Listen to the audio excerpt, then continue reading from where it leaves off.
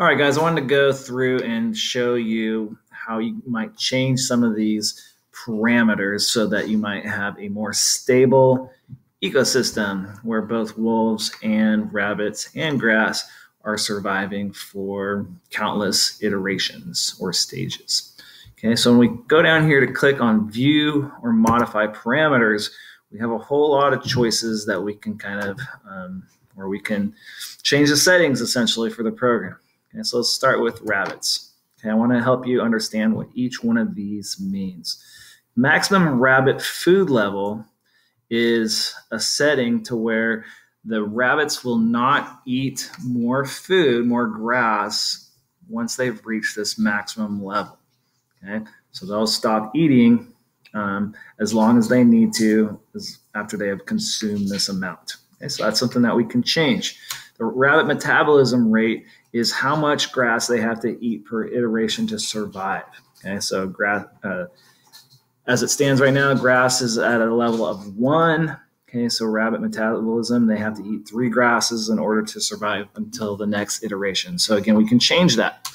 Rabbit reproductive age. So right now it's set to where they will have to be 10 before they can reproduce and have babies. Rabbit reproduction probability, this is a percentage. Okay, so this means that if a rabbit is at the reproductive age, it has a 50% chance of producing a living offspring. Rabbit reproduction food levels. So even if your rabbit is at the correct reproductive age, so they've reached an age of 10 iterations, they will have had to have consumed 40 units of food, 40 grasses essentially, in order to have enough energy to reproduce. Okay, if they have not gotten to that point, they will not be able to have offspring. And then maximum rabbit age is 25 iterations. You need to make sure that you save your changes if you make those.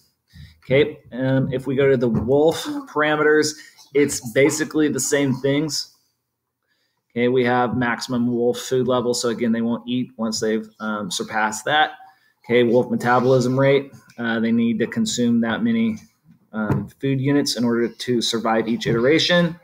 Wolf reproduction age, wolf reproduction probability. Again, that's a percentage. How likely will a wolf be? So it's set as 50% chance of producing a living offspring once they are at the reproductive age. Again, maximum wolf age and wolf reproduction food level are set there. Okay. The only other things that you can change is, so we can start with the initial number of rabbits and wolves if you want to increase the number of those. Initial rabbit food level is set as a 10. Initial wolf food level is set at 150. Initial grass value is a 20. Okay, these are things that you can change.